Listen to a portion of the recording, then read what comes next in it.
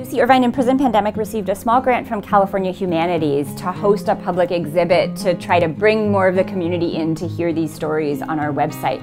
So the exhibit will take place at the School of the Arts for 3 weeks from September 27th to mid-October. It'll be open to the public in the afternoons from 2 to 6 p.m.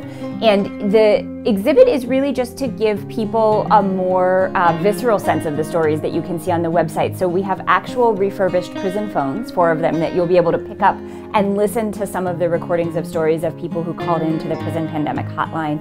And we have blow-ups of some of the letters and some of the incredible artwork we received from people in prison during the pandemic. So I think incredibly powerful to walk into a space and really have a chance to pause and be surrounded by these stories in a different way than you are when you open a webpage, which I personally find really overwhelming to see these 1,000 stories on the webpage, but we've kind of curated some that we think are the most haunting and the most representative to give people an opportunity to engage a bit more.